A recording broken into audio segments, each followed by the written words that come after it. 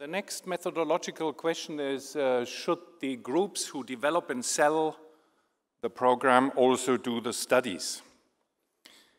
Characteristics of early colorectal neoplasia might be a next topic for AI, but at the moment we have to live with human intelligence.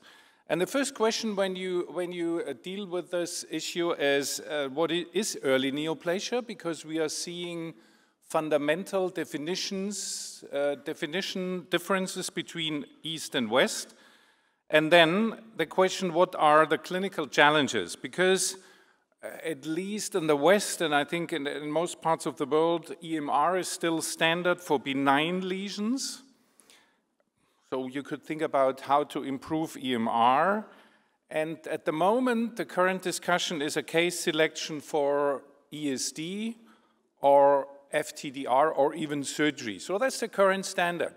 But you know, if you change the parameters in this game, the challenges for imaging and diagnostics also become different. So here is this eternal discussion between East and West, that there is mucosal cancer in the colon, and the WHO definitions are a little bit changing again, but basically I think if we're talking about clinically relevant colorectal cancer, it's submucosally invasive cancer with the abbreviation SMIC. So why is this important? High grade, you can oncologically resect piecemeal. Probably you have some recurrence rate, which in some studies goes up to 40%, but in other trials with margin coagulation, as in a recent randomized trial from Australia, goes down to 5%. So here we have a range. If you're dealing with cancer in a strict way, from an oncological standpoint, there has to be en bloc resection, very likely so, judging from surgery and other data. And the recurrence rate, if it's well done, is theoretically very low. But there is a narrow window, because if the cancer invades more, the current guidelines tell you you have to do surgery for oncologic reasons because the risk of lymph nodes is higher. So this is the narrow window for ESD, and again, keep in mind, what do we have to find out for diagnostics? Unless there is, you know, a huge campaign by companies and also some very dedicated endoscopists saying, okay, let's do everything which is above 2 centimeters with ESD. If that should become the reality, and it can really be doubted and debated, but that's not the topic here, then, you know, this is the diagnostic block. So you don't have to care about whether it's cancer or not. The only distinction then is to recognize patients who should undergo surgery. But again, you can say, well, in that case, if we are wrong, we have a step up, so we go to surgery. So you see the diagnostic requirements change according to the clinical management protocol. We also have to bear in mind that the rate of curative resections, and that's the last remark for therapy, is rather narrow. So en bloc resection for colorectal lesions, and they are usually put all together, is greatly variable. It can be 90%, but as low as 30%, plus the subgroup of where ESD is a curative treatment is also variable. So the window gets narrower and narrower. And it's not always difficult to diagnose those lesions. So what would be the diagnosis here? That's a flat colonic lesion with slight central depression. Of course, you can say, I need a closer look on the vessels and this and that.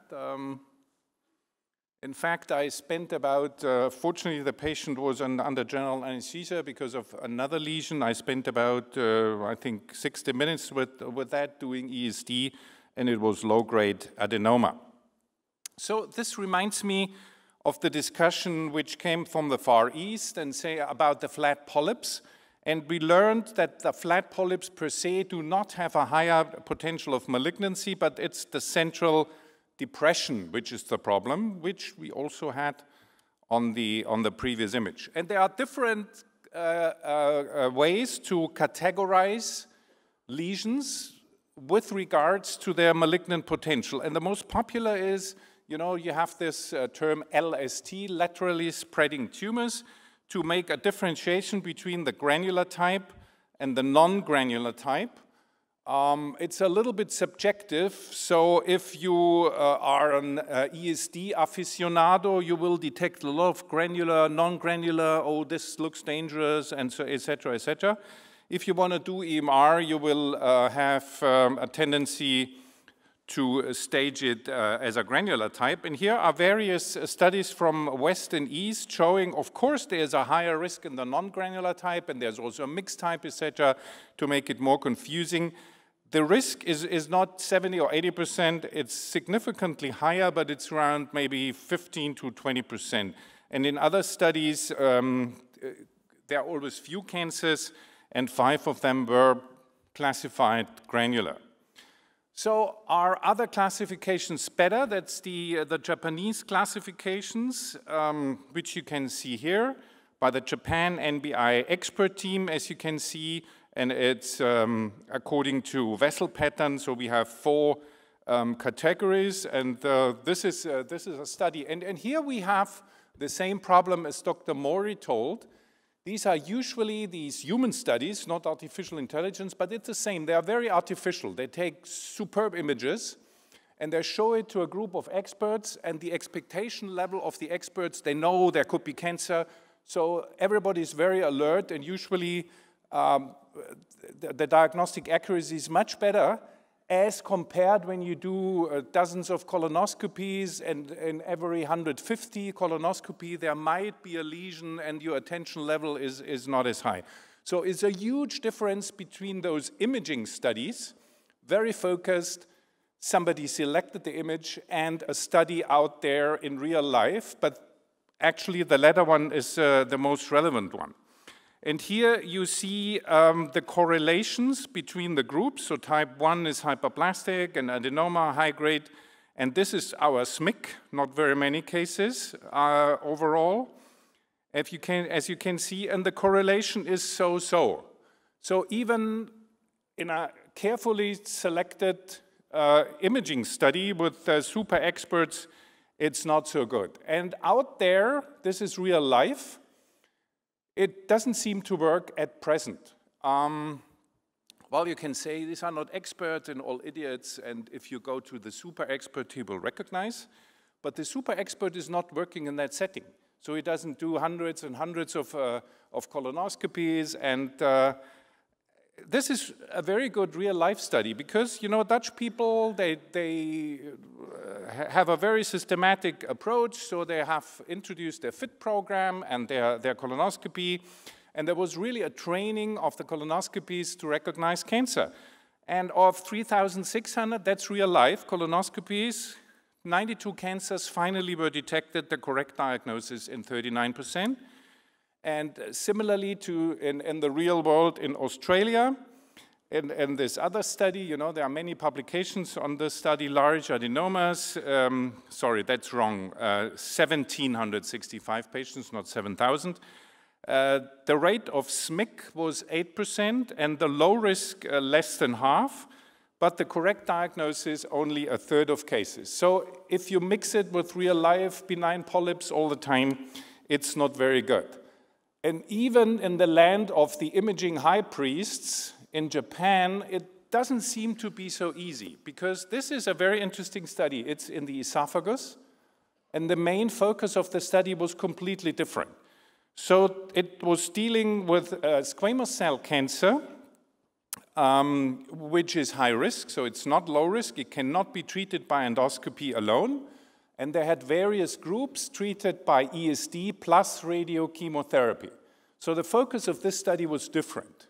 But there was a very interesting side effect you can see from that study. There were 176 high-risk cancers, so recognized by super experts as, on the basis of imaging, be high risk. And then you see what's the outcome. The correct diagnosis in only half of the cases. So the difference is between 30 and 50%. So this does not seem to work in real life when you are not biased and, you know, very focused, look at the images and know what you should see. And it's a small problem. So that's the German colonoscopy database with a lot of adenomas over many years, and these are the rates of high grades and cancers. And of course, it's size dependent. So maybe the only practical thing is to take the size, and above a certain size limit, then some experts or centers have to deal. So the practical approach could be, who is going to do polypectomy? Larger than 1 centimeter, I think most people do it, larger than 2 centimeters. So you have to train people for gross suspicion, and then probably above a certain size, and that would be the easiest criterion, send them to a center. But it's a small minority problem, and you also have to bear in mind it's not the end of the world. So if you resect a cancer, and that's incomplete, there are salvage solutions, even with an endoscopy.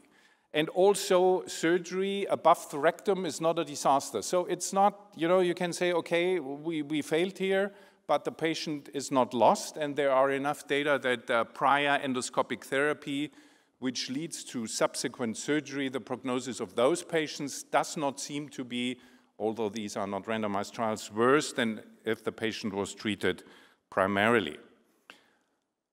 I'm sure that artificial intelligence will be the solution for all these problems, but I'm also very skeptically that it will be in the first run, because it's like a rat race, and so the companies or groups want to develop systems and bring it on the market. And in this complex issue, probably the training has to be very accurate. So if we have this big lesion, and this is low grade, this is high grade, and this is cancer, it's probably not enough to have one picture and saying all is cancer. So you would have to correlate very precisely the location where the image comes from and the histology, which is not always done. So if you take your image repository from 5 years ago, there's no clear-cut correlation.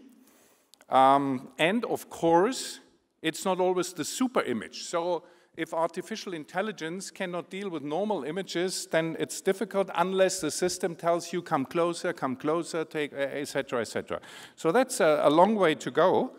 But the most interesting aspect for me is we are pretending that from a superficial flat image, we can conclude to a transverse image of histopathology. And I'm very skeptical that at least the human mind can do that, and I've shown you images from real world that this is not possible. But if adequately trained, artificial intelligence, to start with, will find out. Because if you have a very good system and it's trained on adequate images, a gold standard is good, and it's still not working, then it may mean that it's, this question has to be answered negatively. Okay, thank you very much.